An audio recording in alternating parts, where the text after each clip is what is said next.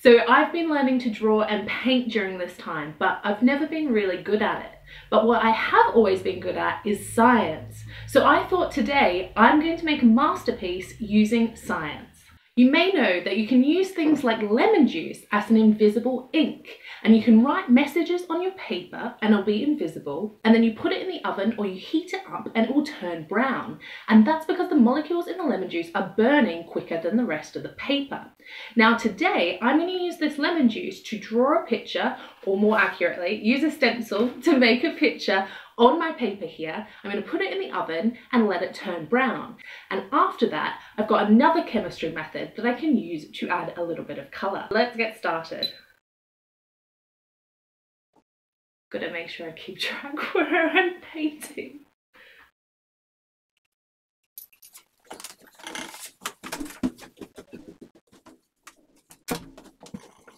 Okay, so not the greatest masterpiece just yet. You can sort of see the bird and the flowers, but we've still got one more step to go because I'm going to add some red cabbage juice. And red cabbage juice is a natural pH indicator, so we can use this by adding some acids and alkalis to change the colour and make this masterpiece a little bit more interesting. I have a special tool here that I'm going to use.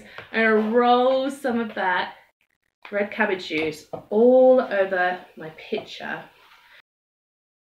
And now what we want to do is start using some acids and some alkalis. We'll use the lemon juice. We can add little details and just get it to change colour to a pinky colour. Let me add little bits in there. So the red cabbage will change to a pink colour when you add an acid.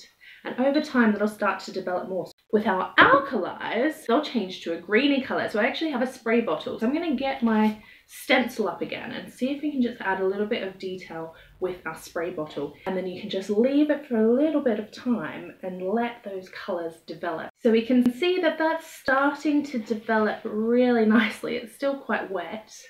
If I turn it around, we've added some colour to our picture.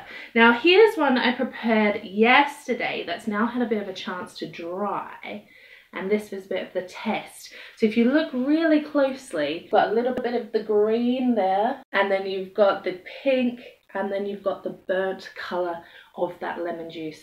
There are many different indicators that you can use. I just use red cabbage because it's what I had available, but I'm going to link to a chart that has different indicators that you can make at home that you can use, and you get different colours for each of them. So you can test out different colours to make your masterpiece even more colourful. If you do end up making a science masterpiece, I'd love to see it, so make sure you tag me in it, and thank you so much for watching.